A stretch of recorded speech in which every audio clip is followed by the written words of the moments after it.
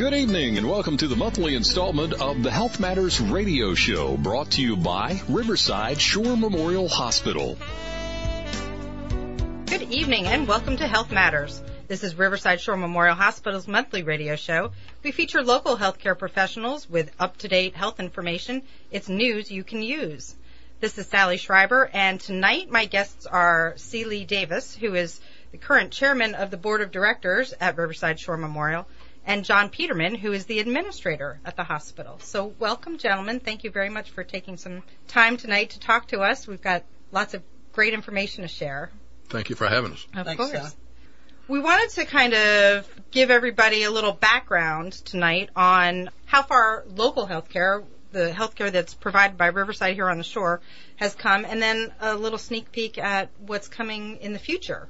A couple of really interesting and exciting topics. So, Lee, you've been on the board, board of directors for a number of years now, and you're a great person to kind of give us the background on how we got to where we are today.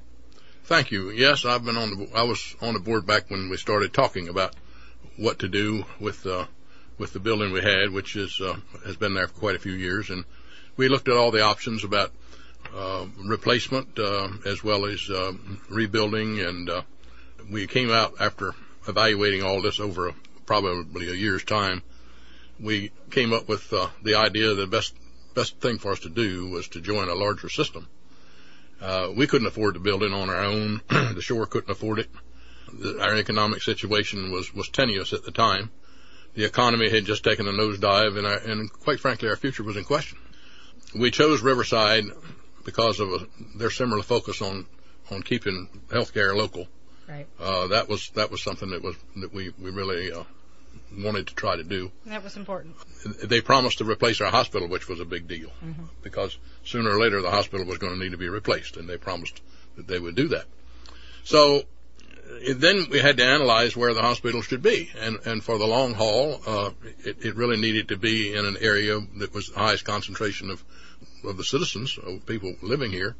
And so we looked at every place, and we decided that somewhere up in the Painter to Parksley corridor was this more centrally located for the amount of citizens. Right. And we found this property only in the Hancock area, which is where the new hospital is being built now, and that seemed to be the best option for us.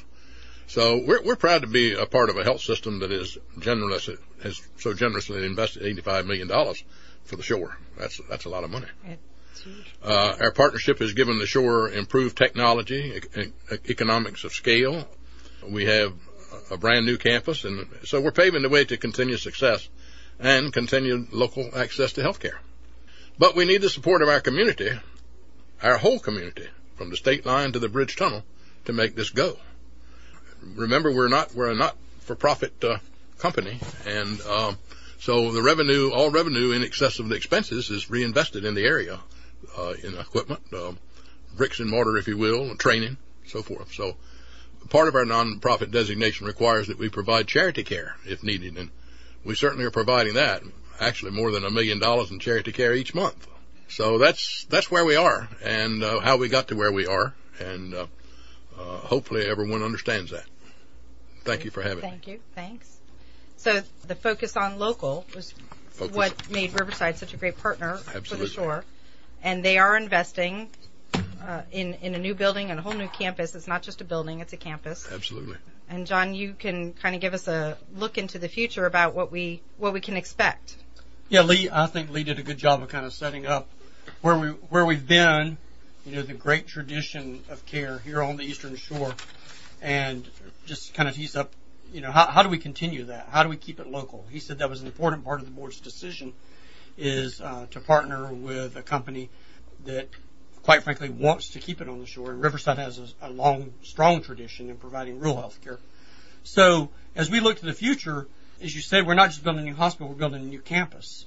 The campus includes the new hospital, obviously. The cancer center will be connected to the hospital, and also a medical office building. So, and with plenty of room, if you've been by the site, if you've looked, there's room for future expansion. Right. As healthcare changes and the way we do things change, we've got room to do that. So, But, buildings alone aren't enough. So even though we've got 3 great buildings coming up on campus, 3 buildings alone aren't enough. It takes a lot of folks to do what we proudly call the Riverside Care Difference. That's how we take care of people. As we kind of summarize it in, really what we want to do is take care of others as we would take care of those we love. And you don't do that with a building alone. So Right. We've got a great partnership with our team members, with our physicians, and that partnership with people is critical to our success. And it's not just really, when you think about healthcare on the shore, it's not just what we're doing on the new campus or in the hospital, but it's our partners. So Eastern Shore Rural Health has been a big partner for us, as well as the health department. We like to talk about whenever we get together that we are the health system for the shore. It's not just one of us, but all 3 of us, the health department, rural health, and Riverside together, are making a healthcare system for the shore, on the shore. As I said, rural health has been a great partner with us. They provide a lot of primary care, but we've forged some partnerships where we're sharing medical records so that patients that are seen in one area or the other, there's a continuity of care and an element of patient safety that comes through that shared record. And our doctors work very closely together, so they are in constant communication. So it isn't just one organization on the shore that's trying to do everything. That's right. And as we talk about partners, we can't forget the emergency medical services on the Eastern Shore. A lot of times they are the first responders Right. in many situations, and making sure that they have the equipment and the training that they need to do a great job. We feel like there are ways we can support them, and we do that as well. And the board and the Shore Foundation have authorized, and we've made donations to EMS to kind of strengthen that and make sure that as part of that system of healthcare on the Eastern Shore, that it's as strong as it can be. And if I can jump in, it just happens to be National Emergency Medical Services Week. Mm-hmm. So a shout out to all of our partners, because they really are. They're the treatment before you get to the ER, right? They're dedicated. They certainly are. And remember, they're both career and volunteer Right. folks who provide the first responder. Anybody that remembers back in the 50s and 60s and is still living knows we've come a long, long way from what it was back in those days when you took an ambulance to pick up a patient.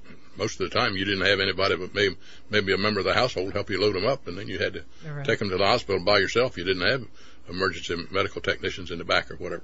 Wow. It's a big difference. They're a huge part of the team now. Yeah. So we've come a long way. And I think I got to give a shout out also to the health department. As you know, those folks also provide some primary care and some access to folks who need something, outside the hospital. But the hospital's there then whenever folks need it. And, there's a place and a role for that. As we talk about the new hospital, I can share some of the what I think are interesting and neat features about it. The hospital now is well under construction. I think you've probably noticed, anybody that's driven by, is we're basically, as the contractors say, we're at the dried-in state. So the building is enclosed. Right. Doors, windows, roof, everything's sealed. Everything is sealed, and construction has actually started on the inside. Right. So walls are going up. You can actually walk through now and actually get a sense for everything that we've seen on paper for years is actually coming to life. Right. The cancer center connected to the hospital is well on its way. It's not as far as long as the hospital, but we've kind of staged these. The hospital needed to start first because it was the bigger building, and then the cancer center, and then the medical office building. So the cancer center, if you've driven by, is, we've started closing it in. The concrete vault for radiation therapy is there. It's probably a good time to talk about that too. We're very fortunate in our current site and a new site that we have a comprehensive cancer center. So, and that means that we offer three components of cancer care. So our surgeons, our general surgeons, can provide surgical oncology. We have chemotherapy or medical oncology, Dr. Kerbin and her team, and then we have radiation oncology. Having radiation oncology here local is just tremendous.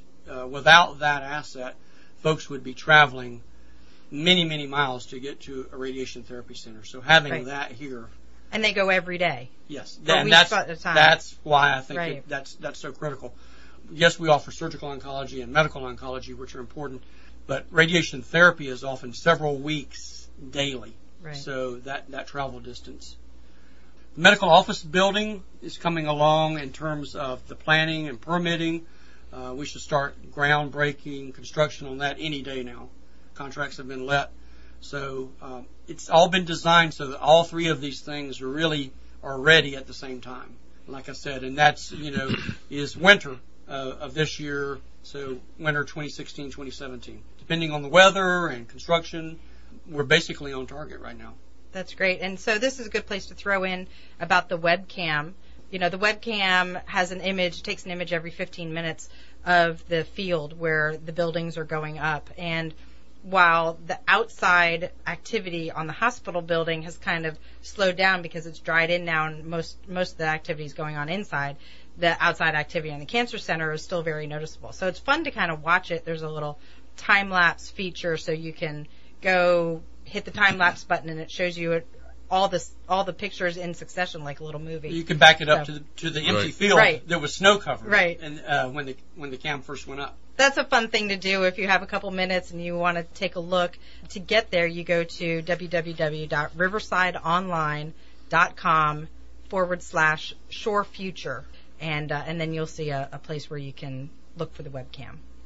Anyway, I'm sorry to interrupt. Yeah, no, let me tell you about some of the neat stuff that's inside the building. I think one of the things is the pneumatic tube system, and it's a lot like you see at the bank, but now we can have the pharmacy send medications directly to the operating room or to the cancer center through the pneumatic tube system.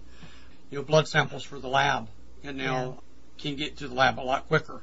So, and that keeps team members right there with the patient, right? Yeah.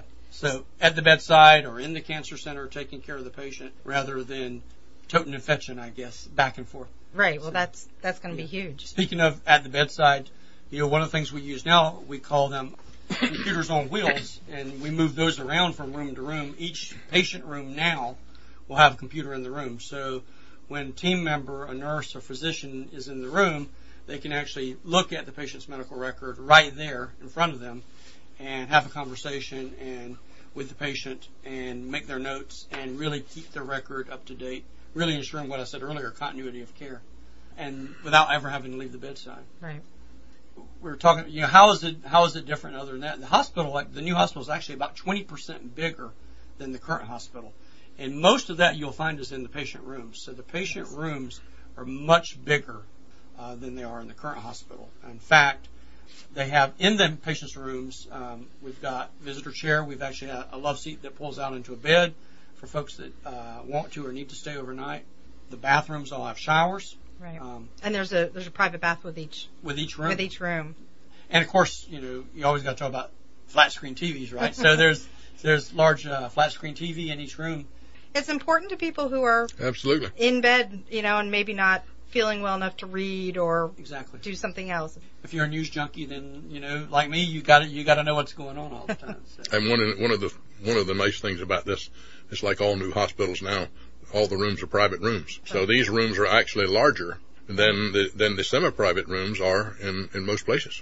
Well, now so much of the technology can be wheeled into the bedside. The patient doesn't have to get up. They can have their tests right there while they're still in bed, and that's just more comfortable for everybody. And that's a good point. One of the things that's unique now about the hospital is 12 of these rooms now have dialysis connections in the room. So talking about bringing technology to the patient, we don't have to take the patient to the dialysis room. The dialysis will come to the patient. And that's one of the big reasons why the rooms are so much bigger, but is to be able to have both the visitors stay overnight, but also to be able to bring the technology in. Lee said, private rooms, and I think privacy is very important to folks. So not only do we have private rooms, but the emergency department now is all of the rooms there now are rooms, no curtains separating patients. Right. So I think that adds an element of privacy.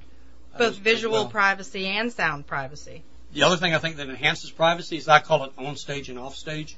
All of the inpatient stuff, so the patient rooms, the ICU, dialysis is all upstairs. And then outpatients are all downstairs. So radiology or imaging, cardiology, the emergency department are all on the first floor. So there's very little cross or mixing. If you're an inpatient, you don't feel well, you're not running into an outpatient downstairs, because we've got this completely separated. Also, on the first floor, you were talking about outpatient is, and there was just some information both on WESR and some of the other local media about the heart suite. Right. Yeah. Heart services suite. Yeah, so I hope people have seen, I know it was in the paper and I know it's been on our website, but I was talking about partners before and I didn't say then, and I got to give a shout out now to the auxiliary. Right. Absolutely. So we've got the Heart Center and Dr. Killam's office are going to be on the first floor, and the auxiliary, as you know, pledged a very significant amount of money toward funding the Heart Center. So that will be conveniently located on the first floor as well. Right. That it was quite a gift and generous spirit, and they have done so much for even longer than the hospital's been around to support healthcare on the shore. That's really an impressive group of people. One of the things that I saw when we took a tour a couple of years ago of Riverside Doctors Hospital in Williamsburg, which is not exactly the same as our building, but is in some ways is very similar. And one of the things that I saw that I thought was really cool is that the OR lights are these green LED lights. And green and red are on opposite sides of the color wheel. And that means that when the green light comes on, seeing things that are pink like flesh toned or red like blood are much clearer. So the other cool thing about these lights is that they're LED lights, so they don't heat up. Which that's something that can be an issue. Both the staff, the surgeon, and the patient end up getting warm if they've been in an OR with these really bright lights for a long time, for a couple hours, right? Yeah. So surgeons will really appreciate that. One of the other things that we didn't talk about too is just the energy efficiency that we've built into the building in terms of insulation and energy efficient glass, and the whole energy plant is so much more efficient than what we're using now. Well, technology's come a long way in that arena too since this building went up in 1971. That's all really great information. The only other thing I'd say is, look for the community newsletter. The most recent one should be coming out in the next week or so with some pictures of what we just talked about and probably a little more detail. Right. There will be a little more detail. We kind of focus on the emergency room and what changes you'll see there. But there are also a few pictures of the interior construction, stuff that you can't see yet on the webcam. So take a look in your mailboxes for that. You will also have some out around in places around the shore, like restaurants and places where people can stop and pick something up. You can also check out information on riversideonline.com/shorefuture. And there are 3 or 4 pages just about our new campus. It has all kinds of pictures, plans. There's a lot of great information. And then we are usually putting stuff out on Facebook every week or two about kind of what's going on with the new hospital. So it'll be artist rendering of what things are going to look like, or pictures from Riverside Doctors Hospital in Williamsburg, which again is serving a little bit as a model for what you'll see on the shore. So I thank you, gentlemen, for your time and the information. Thank you for having us. A lot of good information fast. Absolutely. Anybody who has any questions about something you heard tonight, you can always call me at the hospital. This is Sally. Call 414-8050. I thank everybody for listening, and I hope you have a great week. Thanks again for listening to this month's installment of the Health Matters Radio Show, brought to you by Riverside Shore Memorial Hospital. Be sure to tune in again next month. This is Ken Blair, nurse practitioner with Riverside Shore Memorial Hospital Emergency Room. If you are ready to quit smoking, call 1-800-QUIT-NOW for free assistance and resources. You can do it. Quit Now can help.